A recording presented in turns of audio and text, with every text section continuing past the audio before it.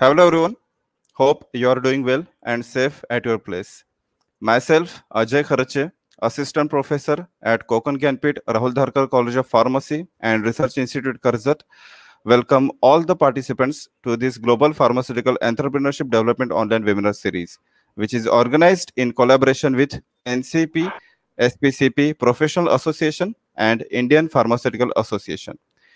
Dear participants, today's webinar highlights on journey to becoming a drug discovery scientist, which is going to be delivered by Dr. Kishore Pasikanti sir.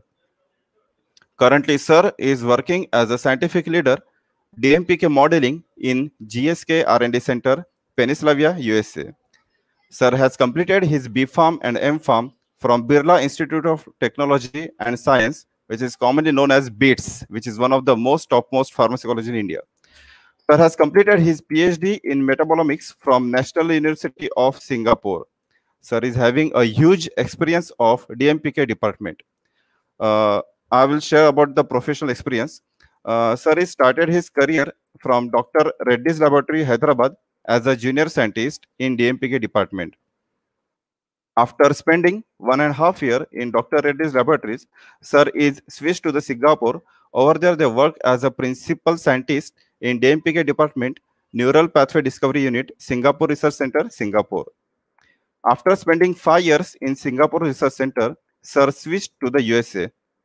Primarily in USA, they work as an investigator in DMPK department in immunoinflammation unit in GSK R&D Center. From there, Sir is work as a DMPK translation program leader in Neuro VPOC Discovery Unit for 1 year. Later on, Sir is work as a scientific leader in DMPK Future Pipeline Discovery (FBD) for 1 year. Later on, Sir is work as a PK leader in Atom GSK Consortium in San Francisco for 1 year. And now, currently, Sir is working as a scientific leader, DMPK Modeling Department in GSK R&D Center, Pennsylvania. Sir grabs lots of awards, like recipient of 2 exceptional science awards in GSK in year 2012 and 2016. Sir also grabs 6 silver awards in GSK R&D Center, 6 bronze awards in Neural Pathway DPU GlaxoSmithKline R&D Center, outstanding poster award at GSK R&D in GSK R&D Science Day 2014, Best Poster Award at 6th ANAC Symposium. Sir is the author of top 25 most cited and most downloaded article for year 2008 and 2009 in Journal of Chromatography B. Sir is published lots of papers in Tier 1 journals such as Nature Protocols with total citation above 1000. Sir is invited as a speaker in various conferences, seminars, symposium, etc. Some are listed here. In June 2019, Artificial Intelligence Powering Pharma Innovation Symposium, Singapore. In June 2019, Research Seminar, Department of Pharmacy, National University of Singapore. In year 2018, Land O'Lakes DMPK Conference, University of Wisconsin, Madison, USA. In 2014, Keynote Industry Talk, 4th A-Star Chemistry Symposium in Singapore. In 2011, Singapore Society of Mass Spectrometry Conference in Singapore. In 2011 again, 6th ANSC Symposium in Singapore. Sir is also members of various societies like GSK Associate Fellow, which is a current appointment, then Secretary of Singapore Society for Mass Spectrometry in year 2014-15, DMPK Wiki Leader, which managed GSK's internal DMPK Wikipedia 2014 to current year. So this is all about Dr. Kishore Pasikanti sir. There are a lot of things about Kishore sir, but due to crunch of time, I gave you little gist about this achievement. Now I will request our beloved principal, Dr. Mohan Kale sir, to share his views. Principal sir, over to you. Yeah, thank you, Ajay.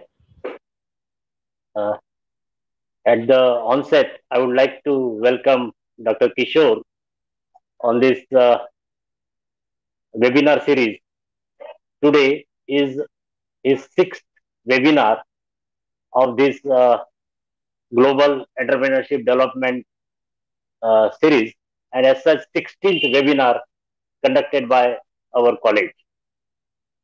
I must thank Mrs. Nital too, being my student and for finalizing Kishore sir talk today. Dr. Kishore is experienced, academically rich, right from his graduation from BITS Pilani and PhD from Singapore, having a versatile experience in various industries and international exposure, publishing papers. It's really nice to have you, sir, for this talk. And surely you will be a great motivator and encouragement. It will be a great motivation and encouragement for our students, budding pharmacists, young faculties, as well as all delegates. I welcome you, sir, once again. All these days, uh, we are talking about entrepreneurship. Before the actual sharing experience of all the guests, I am just briefing few slides with reference to entrepreneurship development. And in this process of entrepreneurship development, we have studied what is entrepreneurship, what is what are the qualities of a successful entrepreneur. Then we have studied stages of the entrepreneurship, that is the stages of business. Then we had studied yesterday what are 5S, that is the processes which are involved in business. And ultimately we derived at the fact that entrepreneur is a horse like person and innovation is the cart. So it is the entrepreneur which keeps moving his cart through innovation. And while doing so, always an entrepreneur should be motivated. As we had studied while studying the qualities of a successful entrepreneur, that one has to have passion, creativity, innovative thinking, and ultimately has to be motivated throughout his life. He should not be disgusted. He should not be depressed. So there are some criteria by which one should be motivated always. When one has started his entrepreneurship, one has to set the personal goals. Specific goals are set in the mind. So whenever you are there and you have a free time, always think of this and question yourself, what was your ultimate goal? What you want to create of your own? You want opportunity to grow as a business and you want to be able to eventually choose your salary. Remember all this part. Remember all this. Then you have to leverage the triumphant of the entrepreneurial stories. While in entrepreneurship development, there may be failures, there may be obstacles, and last few talks, I have been talking you the examples of the failures. Even we talked about Dhirubhai Ambani, we talked about our Sangvi sir, Sun Pharma, we talked about Mankind Pharma, Juneja sir, and likewise they were failure at some time or the other, but they then succeeded through this failure. You know that a small water canal can cross the barriers of the mountains, and likewise it can find your path. You can also do. So whenever you are in some uh, upsets, you should study the stories of the successful persons who were failure at the other time. Even Abdul Kalam, we said he was not selected for a pilot, but later on he launched the satellite. In the process, the third aspect is while doing this entrepreneurship development, you have to join some social clubs, you have to join some book one day, book club, online book club, and likewise you have to see that you are constantly in touch with good people, good entrepreneurs, so that your thought thinking and your overall process will improve and improve. You have to maintain healthy routine, so maintain a healthy diet, engage in regular exercise, and give some time for yourself apart from the work. The next aspect is you have to have a daily morning routine. Though you have become a successful entrepreneur, but your morning routine should be there. What I have to do in the day, your business goals as well as your personal goals. And This you should keep in mind. If these are clear to you, you can see that your target will be completed in that day. In the same way, to keep these goals, you set some reminder for yourself. You can set reminder in your mobile itself, and always engage in the motivational activities. Have a good sound sleep. Sleep is essential. It gives you energy for the other day. Set challenges with your loved ones also. It's very essential to maintain the family relationship, to your home relationship. If you find pleasure and happiness at your home, you can make the world happy. Reward yourself always. Whenever you get any type of success in your business or entrepreneurship, you have to enjoy that moment, because that moment has come to you after your severe and after your sincere hard work for years together. So always see that you enjoy that moment. Have a dinner, have a time for your family, and likewise you can have a vacation, enjoy, and keep yourself motivated. So I will not take much time. We have a great speaker who will be speaking on the drug discovery scientist journey and pathway, as well as he will be discussing most of the time on the uh, bladder cancer and related aspects. I welcome you, Kishore sir, and you can start your talk, please.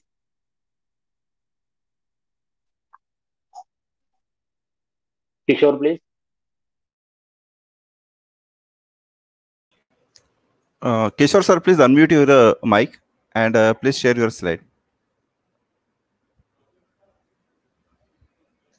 Okay. First of all, thank you very much. I'm really humbled by the introduction from Kale sir and Ajay and Amol. It's really a great pleasure to be with you all. Before I start, again, I also want to thanks to number of people who are online. I feel really honored that so many of you actually took time today on a Saturday evening to listen to this talk. So my topic today will be actually my journey in drug discovery.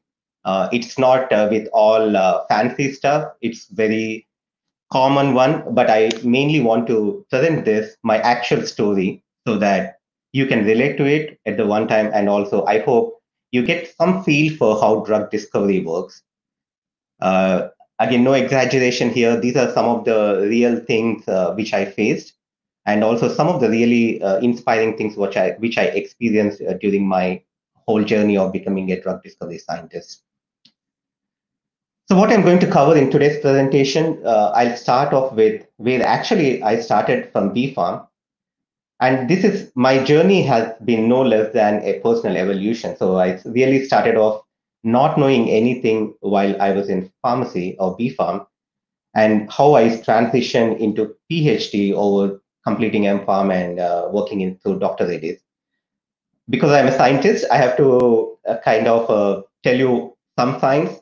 So my major part of the presentation would be is through actual research in terms of how to identify biomarkers which can diagnose bladder cancer. So that was major one of my PhD topic, and even now I'm really proud of what I've done during my PhD. So that's a whole focus of this today's talk.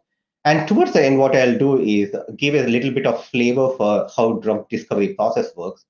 And it's not very common you witness how whole process of drug discovery works unless you are into research and development or R&D organization. So I'll give a flavor of how the drug discovery works. And let's see how, if you have any question, I'll be more than happy to answer everything at the end. So where I really started. So as I said, I didn't know what even pharmacy is when I got into B Farm. So the only thing I was really keen was to get into BITS Pilani. So I saw one of the brochures from BITS Pilani, and I just made up my mind that it doesn't matter whatever the course it would be, I'll be joining BITS Pilani. So that's what happened. I got into B Farm, and it was not by actually choice. It was by chance that I got into B Farm.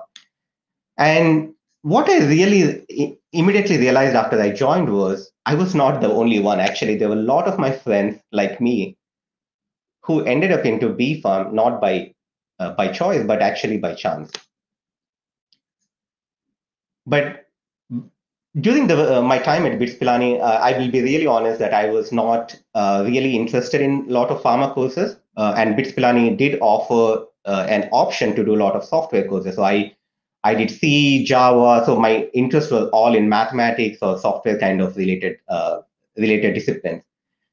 So I did apply for many different kind of opportunities after my B Farm, but actually I ended up into M Farm not because I didn't have any other choice. So I explored few opportunities. Of course, I wasn't quite focused enough. So the only choice I was left out with doing an M Farm.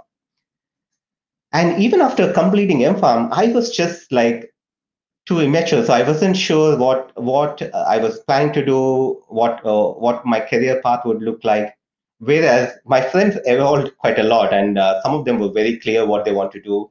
Some of them wanted to become entrepreneurs. Some of them wanted to do a PhD. Some of them wanted to do get into regulatory affairs and jobs, etc., etc. So in terms of where I see myself that time was like very immature with very low confidence compared to all my peers at that time. But I just the only part I actually kept which really worked for me was I always whatever I learned with all my heart. So some like for example for pharmacognosy I had to remember a lot of things I didn't feel like remembering, so I didn't pay too much attention to it. But whereas the things which I like pharmacokinetics, I really loved the math part of it, like deriving the differential equations part of it. So I really put a heart into it. So some of those aspects actually helped me to get into M-Pharm and also like get into my first job, which is as a junior scientist in a DMPK department. So I'll expand on it, which is drug metabolism and pharmacokinetics department. And this is where everything changed. Uh, Previously, pharmacy was just like a academic exercise for me, not too much of interest. But during my experience at Dr. Reddy's, like that was the seeding point where I thought like, okay, research is for me, because there were some really good seniors who took time to mentor me. And for example, like when we have to collect blood samples from that, I was kind of getting quite anxious, and I was not really prepared for doing some of this experiment. But I had such a good seniors who really motivated me to able to pursue that career. And the second thing was, it was really like a kind of a mind opening or kind of a feeling where whatever I learned in the school, like pharmacokinetic profiles, actually I'm seeing it in real. So when I'm plotting concentrations of time of a compound over time, actually it follows all the principles which you actually study in the school. So that was like, wow, this is whatever we studied is it's not just something theoretical thing. It actually happens when you give a drug. Actually, the concentrations drop in this particular mathematical principles. And the third point that really inspired me in a way was I saw that the drug discovery, how the drug discovery was happening. So there was always already a drug which was going to phase two called balaglitazone at that time. And I see like, wow, these are the colleagues, I work with them, and they made something amazing where you have a drug which is now going into a clinic. So in summary, like that is a seeding point where I thought like, okay, I'm really interested in this research and I can fit into the pharma research industry. So that's where I decided that I should further pursue my studies to do a PhD. And another reason being is because, as I mentioned, like in B Farm and to most part of my M Farm, I didn't pay too much attention into some of this academic exercise. I was just getting by, but not like a really best at it. So I thought like I should take my time out from the industry, do a PhD, and improve my knowledge in this area. First thing I want to highlight is that lot of times a PhD, most of the people see that it has very few options, but actually there's so many ways you can do PhD than you think. So I'll highlight this later at the end of my talk, but like there's several ways you can actually end up doing PhD. And one of the thing I want to highlight, especially for the attendees today, is actually you can enroll in PhD right after your B Farm. So you don't need to actually do a master's program before you enter PhD. I know it is not at every place, but a lot of countries do offer that option. I can personally vouch for National University of Singapore, where I did my PhD, and also like other countries like US, Australia. They do offer you option to do PhD after your B Pharm straight away. But again, not to forget that it's not an easy decision. So you have to really think through that decision very well. What are your professional aspirations? What financial consideration you need to take? Because as a PhD student, you get some fellowship, but it might not be as good as working in industry, for example. And personal commitments in terms of like where you land in the age. What are your what are your options in during your personal commitment, so on and so forth. So what happened during my PhD? So I started with a project to analyze a protein called cystatin C, and this was a big failure. And the first lesson I learned during my PhD was test of perseverance. Perseverance. I think Carlos has really nicely highlighted about that. That you should be really have that in you. That you should, even despite of the failures, you should continue to work on what you are. So you should have that focus to continue on what you want to be. And this project really failed. And this was after I put like 6 to 8 months of effort, that we decided that there's no point in progressing on this project. So that was my first lesson, that that it's not easy to do a PhD. But what happened was, that was, when I look back, that was actually a blessing in disguise. I was assigned a new project called metabolomics of bladder cancer, which is actually the focus of my talk today. And the important thing for you to note was, when I was given this project, the knowledge I had for bladder cancer, the knowledge I had on gas chromatography, and some of the sophisticated statistics I need to know to able to do this project, it was 0%. I didn't have any clue of how to do that. Despite not only the knowledge gap I had, but also there were several challenges. Like, now I am almost like semester to 8 months behind my other batchmates who actually started PhD with me. Now I am also carrying a baggage of failure. So what if this new project also fails? So that was another thing I was carrying through. And also I didn't have, as I mentioned, like no gas chromatography or those kind of analytical instrument techniques or experience with it. So those are the things which I have to start with. So I started literally from scratch on this project. So as I mentioned, so this topic is more on the metabolomic profiling of bladder cancer. And this was done at National University of Singapore. So a little bit brief introduction to bladder cancer. So bladder cancer is actually a very, very common cancer in men, although the frequency of bladder cancer is higher in men compared to women. Although there are several risk factors which are currently associated with bladder cancer, smoking is considered to be one of the leading cause. And it is at the correlation is such a level that, like, even with number of cigarettes you smoke, the incident rate increases, and even after you stop smoking, the incident rate decreases. So the smoking is considered to be one of the important factor or the leading cause for bladder cancer. But also there are also other correlations where people who are working in chemical industries, rubber and textile industries seems to have much more higher frequency of bladder cancer compared to the other general population. So you can imagine the risk this guy is taking in terms of having for bladder cancer. So, but what is the current state of detection for bladder cancer? So most of the time, bladder cancer is detected incidentally. So patients go for a certain scan and then they see that they had bladder cancer. And other common symptoms is hematuria, which is nothing but basically blood in urine, or like pain or burning sensation in urine. But the problem is, like, the blood in urine could be of many different reasons. So when you see blood in urine, it doesn't mean that someone has a bladder cancer, because there were quite a lot of other symptoms which could cause hematuria. So literally the current golden standard for this detection of bladder cancer is something called cystoscopy. Basically, you put the camera into the bladder and visualize whether there are any tumors in the bladder or not. As you can imagine, this is a very painful procedure, requires surgery, and because of the procedure itself, it's relatively expensive one to able to detect bladder cancer.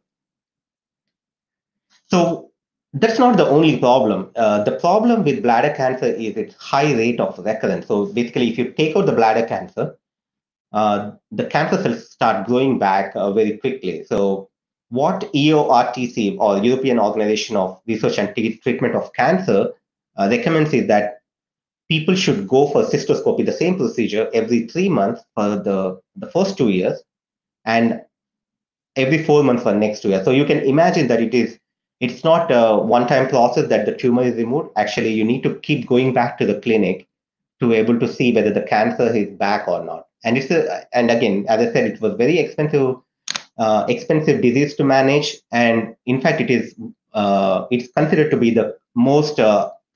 It is considered to be the highest cost per patient to death among other types of cancers. Okay, so this is what, again, a inspiration milestone I had during my PhD. So when we started off this project, that project was actually based on the inspiration of this particular study. So there was a nice study published in a British Medical Journal where they showed that actually dogs could detect the bladder cancer patient urine samples from non-bladder cancer or healthy subjects. And now this is a much more established phenomenon, but previously during that time in around 2005 and 2006, so this was not a well-known thing, like that dogs can detect, diagnose bladder or diagnose any kind of cancer. But now it's now much well known that dogs can actually find a person with a cancer versus who don't have one. And this is a really amazing study because they took so many consideration to prove the point that actually dog can detect cancer. Like they randomize the samples, and also because dogs are really good at recognizing or having memory, so they also try to, in the study design, they considered that how can we avoid the dogs not to memorize which sample is cancer and which don't. And of course, the statistics plays a big role whenever you want to prove this point. So it was statistically proved that dogs can actually detect cancer patients or non-cancer ones. So what does you info from this kind of study? So basically, there's something in the urine samples which dogs could sense. If that is the case, can we use that as a promising biomarkers or promising markers to diagnose bladder cancer? So that was the point you could take away from this particular study. And it makes a perfect logical sense. The reason being is the bladder tumors or bladder cancer is in close contact with urine. So it's basically always bathed in the urine samples. So you expect, like logically, you can expect that there will be something secreted in the urine, which you can use it for your diagnosis purpose. So basically, we started off with two questions in mind, like a very big questions in mind.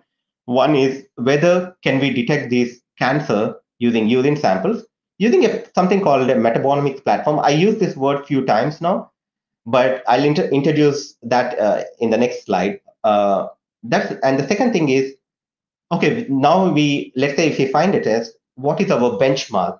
How better that test should be? So is it better than current standard of care in the clinic? So whatever is used, the urine tests are used in the clinic, is this particular thing what we are going to do is better than that or not? So that was the two main questions we started off with. As I said, like metabolomics, I'll give a quick introduction to what metabolomics is. So it is basically very simplified terms. It is studying all the metabolites in an organism and how those change with respect to certain biological perturbation. So that means, for example, you give a particular drug or a person has a particular disease. How does those metabolites change within the body? So that's and monitoring them, quantifying them is what it is metabolomics. And if you look in the literature, there are many different terms used. So that's why you see it's not a very common knowledge to, like, people will identify with metabolomics because some people call it as metabolic profiling, some will call it as metabolomics, etc., fingerprinting, etc., etc. So you don't have to worry about that. But in terms of the higher principle is that you're basically monitoring all the metabolites in an organism and seeing how they change with respect to particular disease. And again, if you think this is not something, a new concept, it's been there for ages and ages. So previously, what people used to do is to diagnose diabetes, they used to dip a stick in urine sample and see for which sample the ants get attracted to. Basically, what they are trying to do there was using ants to able to detect diabetes, because patients who are with the diabetes, they have higher level of sugar content in their urine samples, for which the ants are attracted to. So it is nothing in other way. It's like a metabolomics. Is like you are using a metabolite marker like sugars for you able to diagnose between whether a person has a diabetes or not. So again, there are so many evidence back in the history. Like Greek used to use some charts like this on the right, where based on the color content, they used to diagnose, okay, this person has this particular disease, this person has an infection or not, etc. But the field progressed over time. Then we have more specific markers for different diseases. And again, I used diabetes as an example here, where they ended up finding out that sugars are the ones which are important for diagnosis of diabetes. So, but what changed? What changed was actually the advances in the analytical instrument, the technology part. So the one what I'm showing here on your screen here is called GC-TOF-MS, which is gas chromatography, time of flight mass spectrometry. So this is, we selected this as a preferred choice because imagine that dogs are sensing the urine samples.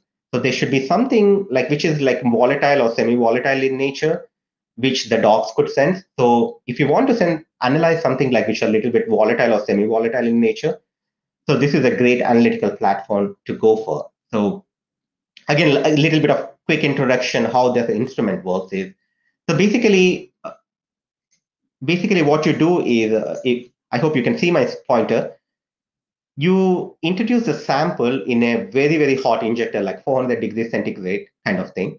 So where the sample gets immediately vaporized, and that sample goes in this column like this. It's a very long column based on silica. So when the sample goes within that column, basically the metabolites or the components within that sample get separated over time. And once they are separated, they go to something called a detector, which can detect which can identify what is the molecular weight of that particular compound is, or what is the identity of that particular compound is. So if you do that, so basically what you see is this kind of chromatogram. Basically, each peak will be typically corresponding to one metabolite.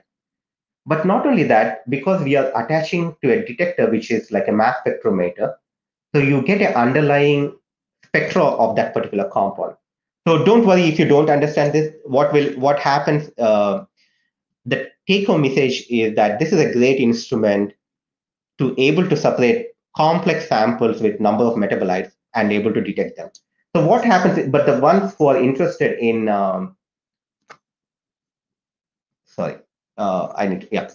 interested in little bit more on the analytical side of things is the gas chromatography uses something called electron impact ionization, which actually breaks the molecule into very small fragments, and that is actually like your fingerprint. So that is where you can actually very confidently identify a particular compound. So, and this is quite different to other kind of instrumentation where that very harsh fingerprint or the fragmentation of the compound doesn't happen. So why that is really important? Because electron impact ionization is highly reproducible. So you do a study, or if you obtain a spectra here, let's say in US, in a lab one, whereas you do you analyze for the same compound, obtain a spectra in your lab, for example, then you literally get the same spectra. So you get like the reproducibility is extremely good for electron impact ionization. So what does that help in? So for example, I'm showing is like for citric acid, for example. If you and these are by the way, these are actual sample analysis through my work. Is, for example, I took a citric acid sample, injected, and see how the spectra looks like. And the one is the one I obtained. But there are also spectra in the library where you can analyze, and you can see that there's such a good similarity between these two. So this particular aspect helps us to immediately identify what the compound is.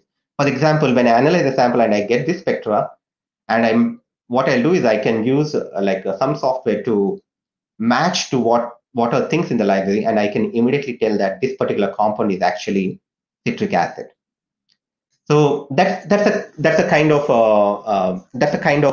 the point we went through. And so what we did was basically, so again, I'm not going into too much of detail. I'm sure I already went through a little bit more detail than I wanted. But what we how we did this study was we collected a sample from bladder cancer, the healthy subjects, and we also collected samples from bladder cancer. So when they look into cystoscopy in the bladder, they use, for example, if you see something like these tumor cells, basically you collect the urine sample from healthy or bladder cancer, and then use the instrument which I mentioned in the previous slide, and use number of different statistics called chemometric analysis to able to identify this bladder cancer. But again, things I want to highlight is that the quality control of your analysis is extremely important in research. Whenever you're doing analysis, otherwise you can end up in completely different interpretation of what the data you get. So please note that whenever you're doing research, make sure that you have a really good quality control of the samples you're taking.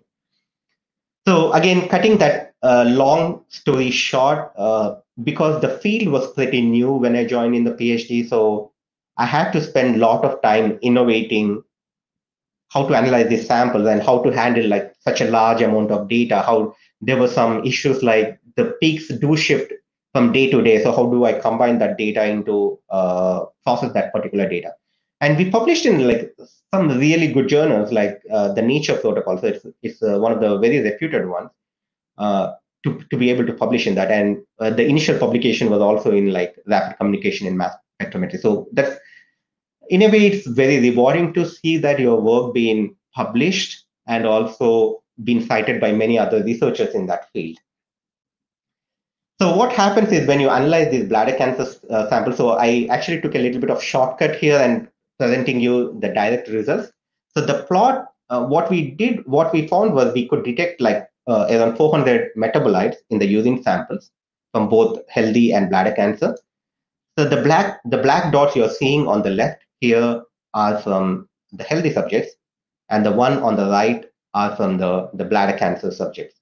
So basically, your platform, you can see that nice separation. So if I get a new sample and I predict it to fall on the left side, then I can tell that this particular sample actually belongs to a healthy subject. Whereas if it falls onto the right here, if you follow my mouse pointer, then I can say that I will predict that that particular sample is from bladder cancer subject. But we didn't end up there, actually. We went even one step further than what we aspired for, which is staging and grading of the cancer. So if you see that not only this particular analysis could able to separate the bladder cancer and healthy subjects, but also it can distinguish between different grades and stage of tumors. But of course, like the sample size is quite small from each grade to be able to make a conclusive analysis. But there was already a really good trend showing that this analytical platform and the subsequent data analysis has a potential to even differentiate the stage and grade of cancer. But why is that important? Is the stage and grade cancer really important? And it is really because the treatment options actually change quite a lot with respect to the stage and grade of tumors. And there's also another issue with bladder cancer, at least at the point of time when we were doing this study, was the reproducibility of. So when you get the urine sample, the pathologists, when they analyze the sample and assign a stage and grade, that reproducibility was very, very low. So, and in fact, there was a really nice study done in Journal of Urology where what they did was they took a lot of samples and asked pathologists. Again, each one doesn't know what is the diagnosis other one was giving, and they saw that only 60% had the same match. Like if someone says like this is a high grade tumor, only 60% had that similar kind of analysis. And there was 10% of the cases, they repeated the analysis for 4 times and still could not agree that, like everyone said, no, I believe that this is a high grade. And some other pathologist said, no, I believe it is a low grade. And that's a problem there, because your treatment options would be vastly different if you assign the stages and grade of the tumors differently. So again, we published in a really nice journal called Journal of Proteomic Research. Again, as I said, it was very rewarding to see that. But remember, PhD, it requires a lot of perseverance. So what happened, although we published everything in a nice journal, was the technology was continuously changing. So the instrument I was used now became even more advanced. So we had a new instrument called two-dimensional gas chromatography and mass spectrometry. So a little bit, again, quick introduction to it. I'm focusing a little bit of an analytical side of here compared to other aspects, but please ask me questions anytime later during the talk. So let me keep track of my time, okay? So how does this two-dimensional GC work is basically you inject the sample in the injector. As I remember, it's a very high temperature and the sample gets evaporated and goes to first column. But now in this new instrument, what they have is they have one more additional column before the sample gets into the detector. So the advantage of that is, so again, if you're curious, how does it actually look in real time? So the one here in the circle here, actually it's a very long, very thin, very narrow bore silica column. So basically, so this is a high temperature injector. So basically the sample goes into this column, gets separated, and then goes to something called a modulator, where it can again re-inject those samples back into another column, which is in very small here. The reason I mentioned this is because this was such a state-of-the-art instrument. It was very new. I think this was like very first instrument in Singapore at that time. So even the specialists, the manufacturers, they had a very little experience of installing how to install the column. So we had to always, if there's any issue with the column, we had to call from Malaysia to able to fix that particular column. But later I figured out how to do that by myself. So it's really cool to learn some of this like hands-on things as well while we are working on some of this new instrument. So what happens when you analyze these samples over in two-dimensional GC is, so you can see the peaks, nothing but metabolites, and each, for example, this particular peak is injected, actually is injected to the second column, then you get further separation. The reason why this is important is because the urine samples are very complex. You can imagine that they could be like 3,000 to 5,000 metabolites in a urine sample typically. And if you want to actually separate all of them very well, it will take ages, because your one sample, it might take like few days to be able to separate them all. But in this case, within an hour, you can actually get a lot of information in injection of one sample. So again, showing an example. For example, if for the same sample, if I inject on a single dimension GC, the one which I showed previously, so you can detect around 430 metabolites.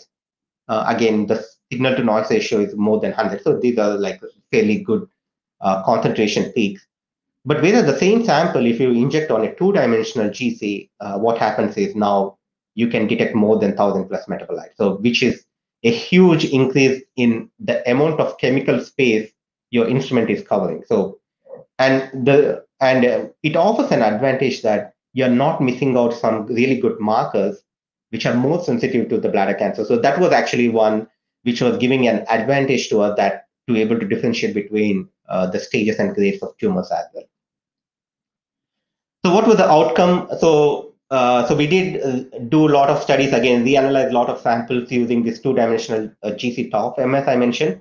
And what we found was there were totally 83 metabolites, which were actually different between bladder cancer and the healthy subjects. So what happened and the healthy subjects? So let me see, I don't know, my screen is, I'm having a little bit of pause here. Okay. So what happened? So this is what I'm showing is again similar kind of plot I showed previously. If the samples are predicted on the left, it is healthy subjects or non-bladder cancer subjects.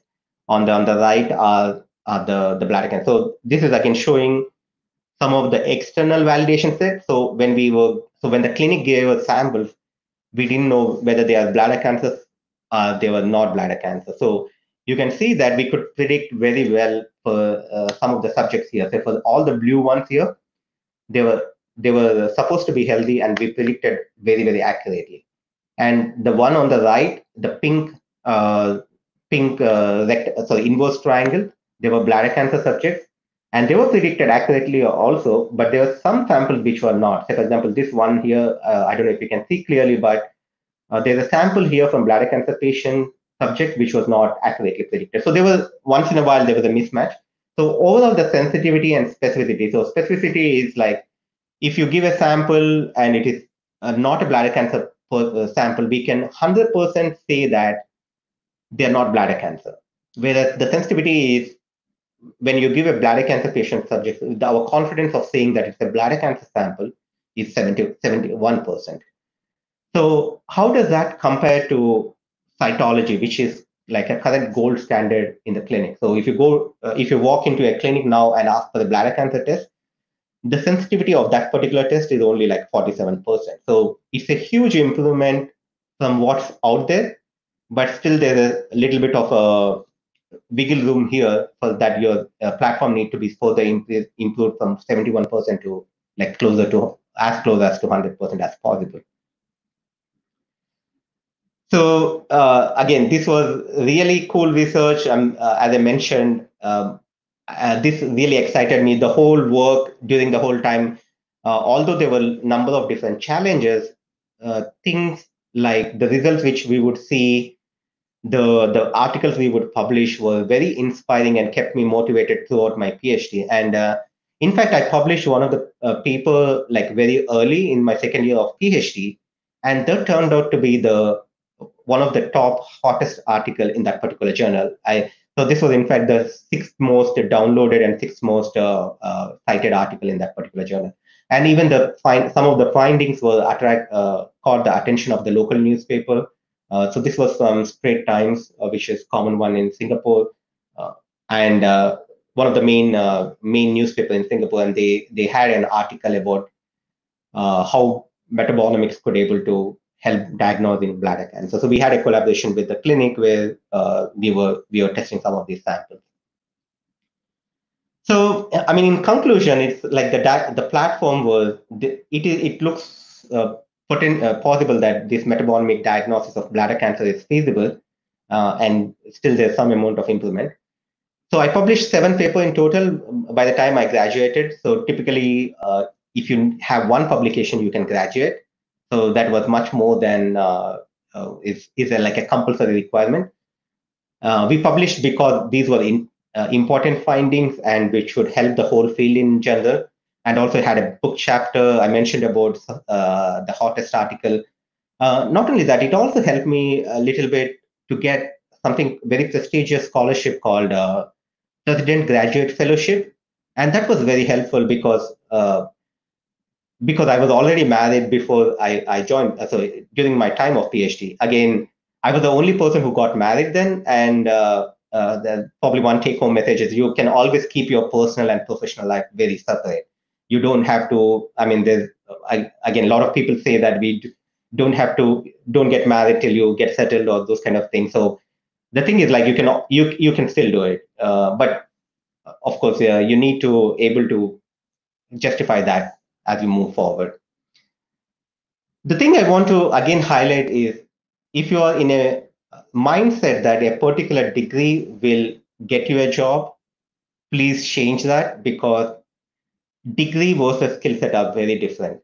You can have a PhD, and it is true, and I did observe with other colleagues that having a degree doesn't guarantee you a job at all.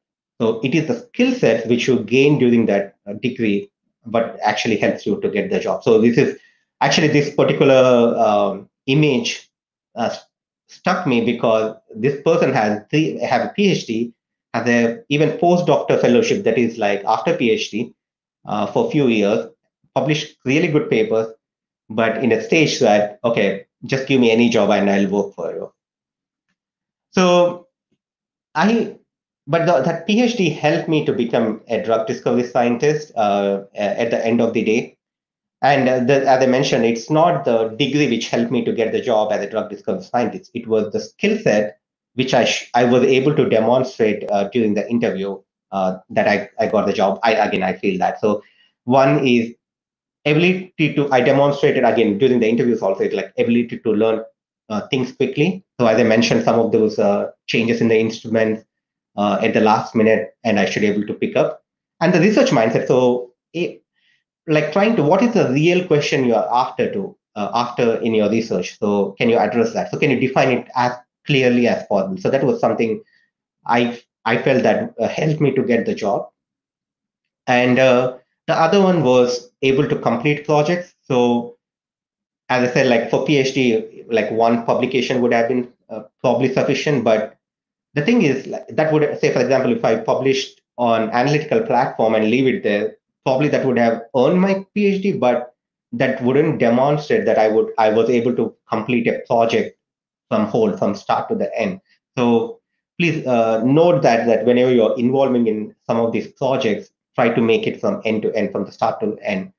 Teamwork, presentation skills, I think number of speakers before me have highlighted those efforts.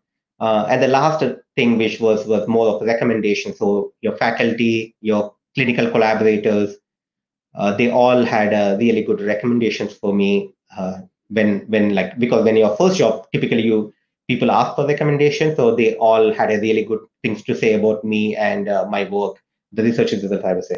And I have a really funny story to say. Is like I asked after a year or two, I asked uh, my hiring manager, like, I mean, there was, because GSK is very competitive to get in.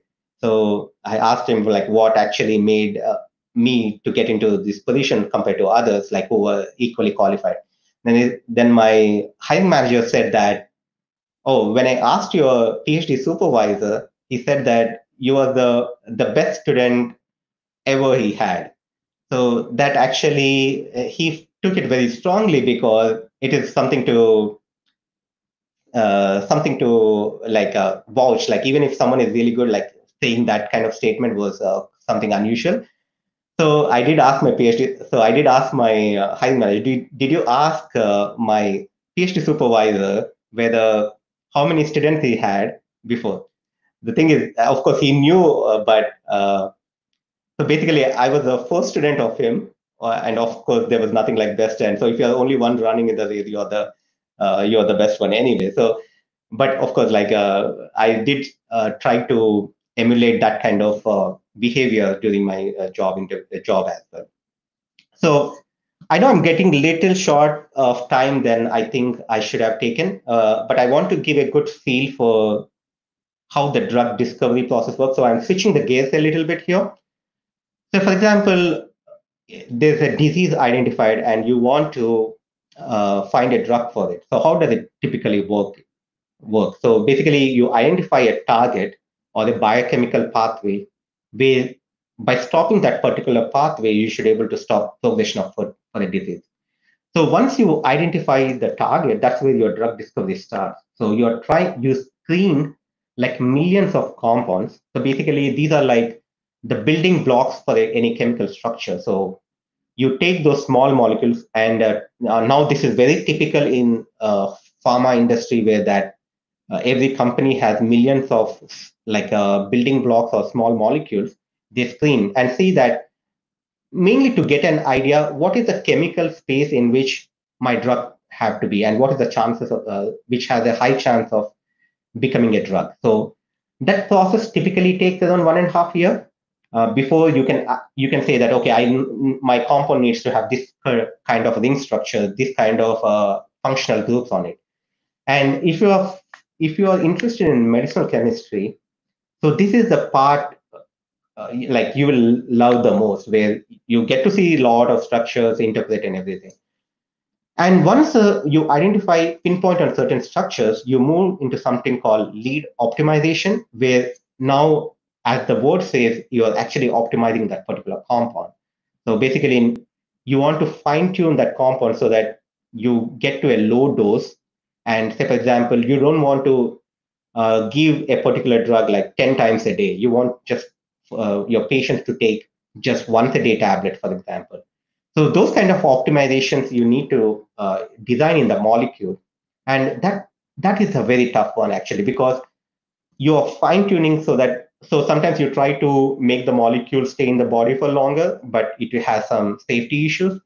Sometimes you want the compound to be given orally, but it just gets into the urine and gets out without actually get into the target tissue. So there's a lot of challenges like that. So and it takes quite a bit of time, and like typically 3 years. And you need to test a lot of this before you can actually test it in human. You need to do number of studies in animals just to make sure that the molecule has predicted to have good safety and good pharmacokinetic properties before they can go into the clinic.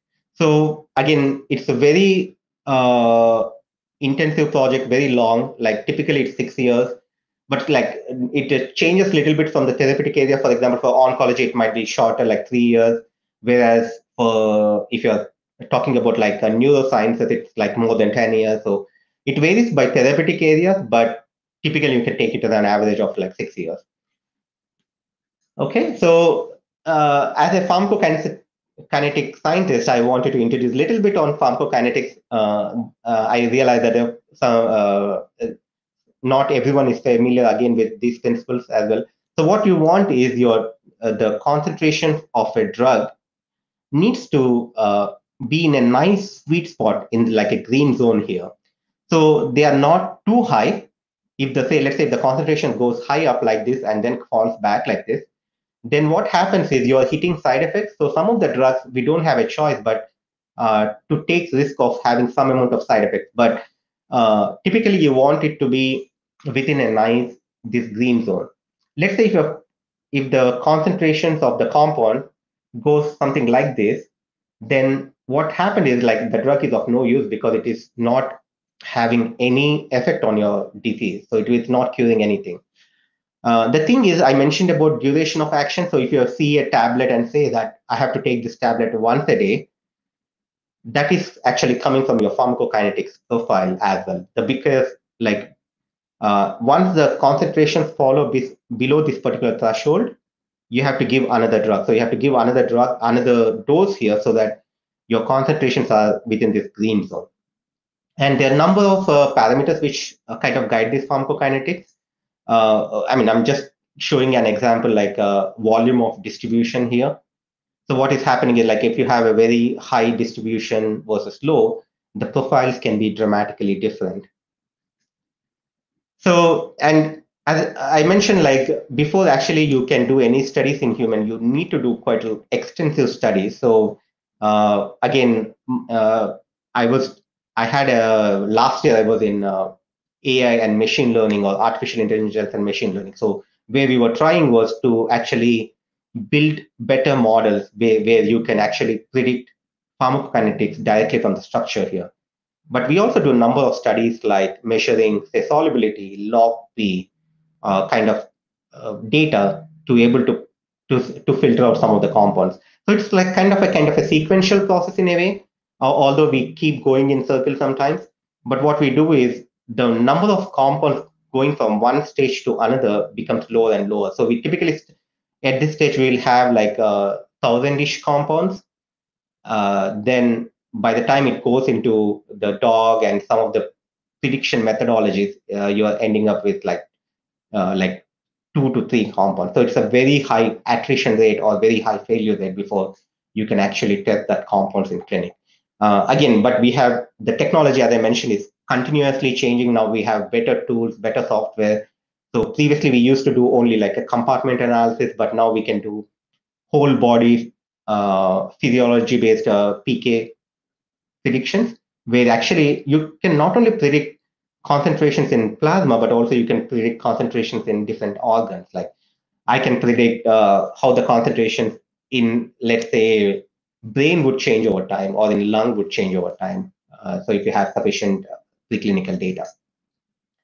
So again, the pharmacokinetics is the only one branch of drug discovery There are medicinal chemistry, biology, safety. It literally takes a village to invent a drug. So you need a lot of experts to come together to make it happen.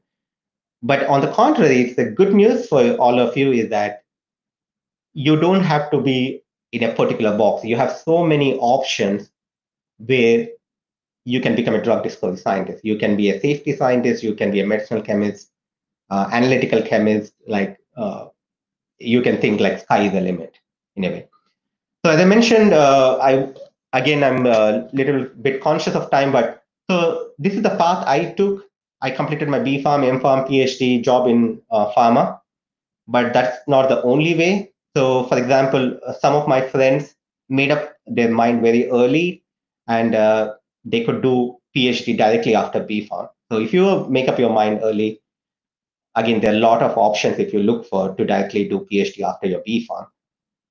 And the other one which people do is join in a pharma, work for a certain time, and then enroll in masters. Either you can do it, you can take a break from your job and then go back to MPharm, or you can actually do something like an executive program where while you're working, you spend some extra times to able to get masters in pharmacy. Or you can even do while you're working, and again, there are a number of examples I can cite where while working they could get a PhD. But of course, there are few things you need to satisfy is that the organization in which you work should believe that you are a key talent, so you're one of the high performers, and also you have that commitment that that like the organization is giving some extra time for you to able to do your PhD, that actually in turn helping the organization back in a way. So you're bringing some talent back into the pharma.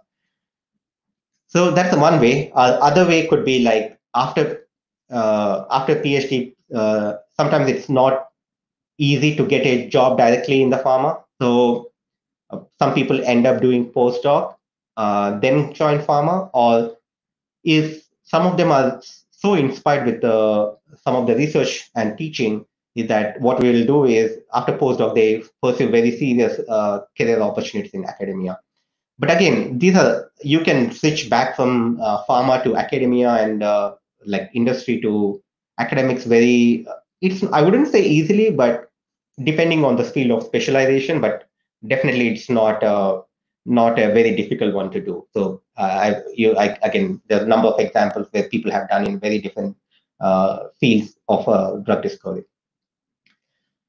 So I think I covered quite a large ground here. You don't have to remember any of the things. I just wanted to give a feel for research. But I do want to emphasize on 2 points. So forget about bladder cancer, forget about everything I said. But as a pharmacy graduate, what I want to tell you is that you are in a field where you can make a direct impact on the patient. So you can make a direct impact on, so you can be a pharmacist, or you can be like a drug discovery scientist like me, or you can be other options, the other speakers I mentioned, like a buying agent also. Whatever you do, you are at the end of your work, you are actually dealing with life of a patient or life of individuals.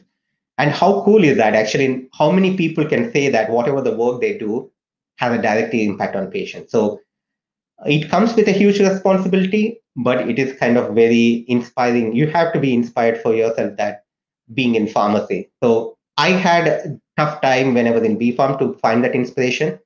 And I see that your teachers are trying very hard to have all these nice seminars arranged so that you can kind of get to hear from many different speakers. And the other point I want to make is because you will not, there's everyone's situation is very different. And I'm very, very happy to mentor if you to anyone or provide any guidance in future. If you want to become a drug discovery scientist, or if something which is out of my field, but I can provide some information, I'll be more than happy to do that. And the best way you can reach is just search up my name in LinkedIn, and you can connect to me, and then we can start that discussion, and I can provide you the information you are looking for. So with that, I would like to thank organizers and also patiently listening to me for over an hour. Thanks a lot. And again, as Kalisa mentioned, you can't deny your wife's request anytime. It's both dangerous and also it's important. So with that, I'll hand over thing back to Ajay or Amol. Yeah, hello, sir. Yeah. Uh, yeah, sir, shall we take some questions? Yeah, please. Yeah, go ahead. Yeah, yeah. Sir, please come on the StreamYard. Are you there Yeah, on I am. StreamYard? Yeah. Yeah, I'm on stream. Yeah. Okay, so there is a question from Manisha Sharma. That is, what is the importance of artificial intelligence and machine learning in drug discovery? Hi, Manisha. I think that's a great question, and also it shows that how well you are aware in terms of what's happening in the field. And this is very important field of drug discovery. As I mentioned earlier, the failure rate in drug discovery process is very high, and it takes like 6 years to get to get the drug to the patients or to the clinic at least. So what we are trying very hard in the industry is use this AI and machine learning to able to speed up that process. In fact, the consortium I was mentioning last year was like accelerating drug discovery process.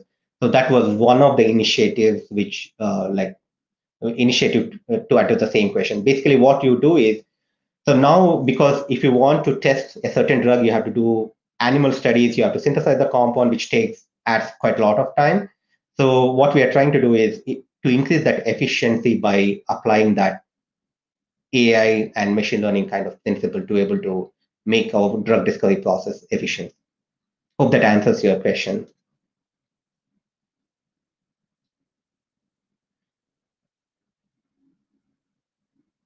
In drug discovery, how to identify our nucleus is responsible with the target. Okay, so this is slightly out of my expertise in that way, but you have the good part in the drug discovery process. You have the biologists who are able to provide you with the information. So typically, what you would know is like, for example, for a viral infection, so then you know where the target is exactly, and you come up with that information. So I myself personally don't go into finding out where that particular target is. So I rely on some of the experts to say that whether this particular target is on the cell surface or within the cytoplasm or within the nucleus.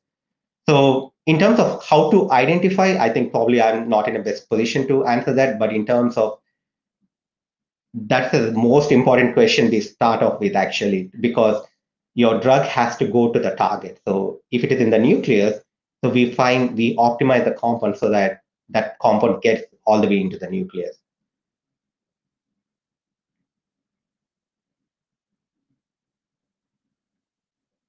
Okay, so this is a career-oriented question. So is it financially feasible to do direct PhD after B Pharm, then doing M Pharm, and then okay, you can do both ways, Piyush, to be honest.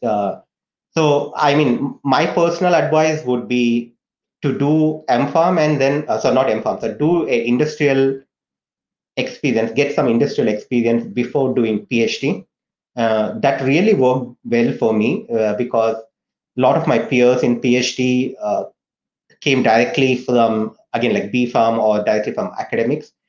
The thing I found which really helped me is because I worked in the drug discovery or the industry, I kind of had that mindset to look like what is important. So I could kind of uh, navigate very well, very quickly, because I know what are the important things happen in drug discovery process.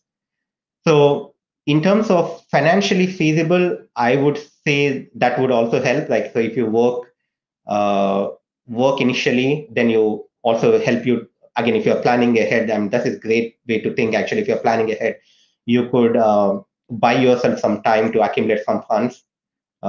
Typically for PhD, you get some scholarship, so it's not as financially troublesome as just doing a master's, to be honest. So you will get a funding for doing your research, but unfortunately, in between where you have some gaps, you should be prepared for doing it financially. So from that perspective, I would say you should uh, you should have that, like you should work for a little time before doing PhD.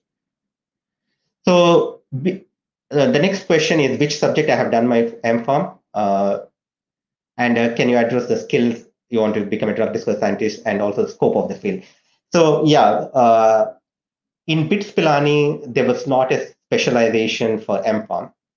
So the way they designed is that called electives. So you can select any course which you are interested. So everyone registers in MPharm, but after that you can select more courses of your interest. For me, I was very interested in pharmacokinetics, as I mentioned, more from the mathematical perspective.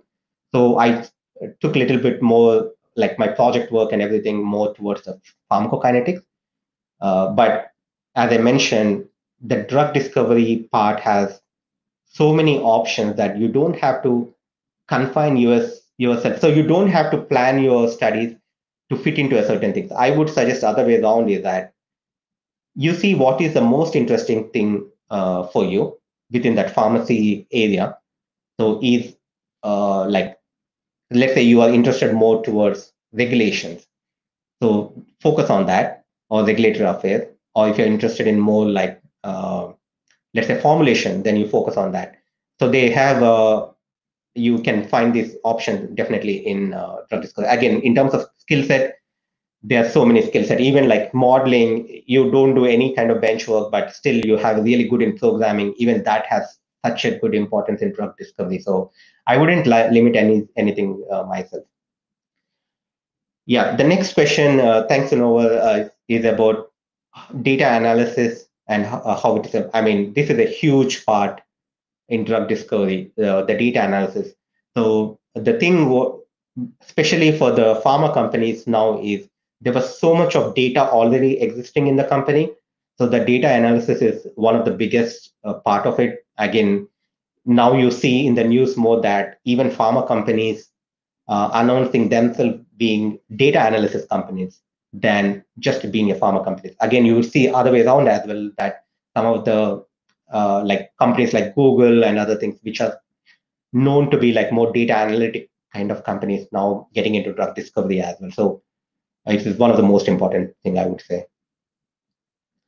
So scope of definitely. I mean, Akhil, I wouldn't be concerned about the scope. Again, various speakers have highlighted previously, like in terms of like farm D, where you have like buying agent, and again, to be honest, lot of actually your journey starts after your graduation from farm D or B farm.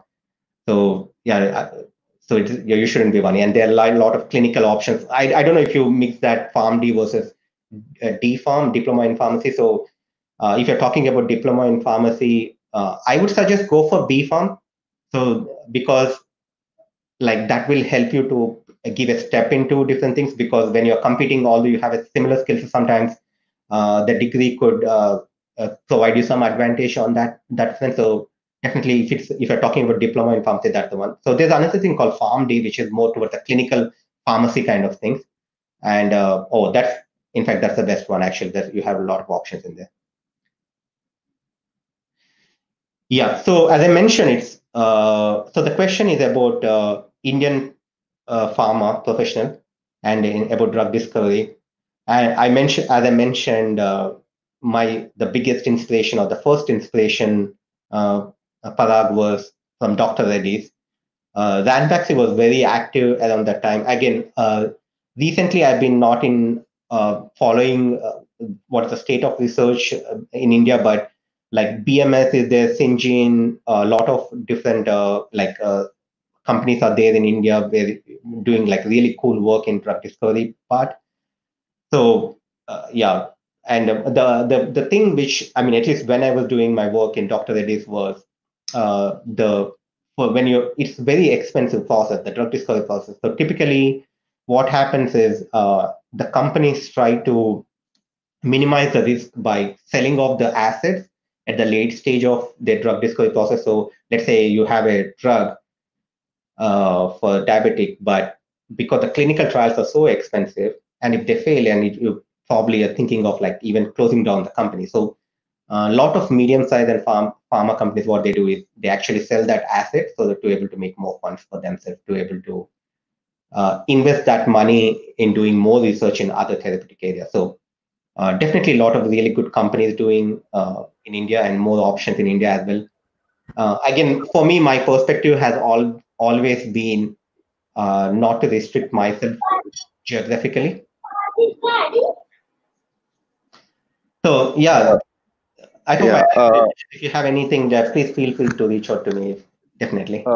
Thank you, sir. There are lots of questions getting in, but now time is running, so it's time to conclude the session, sir. Sure. Ajay, if you want, they can, I can pass you or Kale sir my email ID if anyone wants to reach out. Then you can, you can pass it to the student. Sure, sure, sir. Now I invite Dr. Vaishali Jadhav to conclude the session. Vaishali, madam, over to you. Thank you, Karchi sir. It is my privilege to have been asked to propose the vote of thanks. I, Dr. Vaishali Jadhav, on behalf of Konkan Gyanpit Rahul Dharkar College of Pharmacy, extend a very hearty vote of thanks to our Honorable Delegate, Dr. Kishore Pasikanti. Sir, you have very well explained the metabolomics with your own research work, which included many analytical methods and which was on bladder cancer. So, your hard work, perseverance, and dedication is reflected from your work, sir.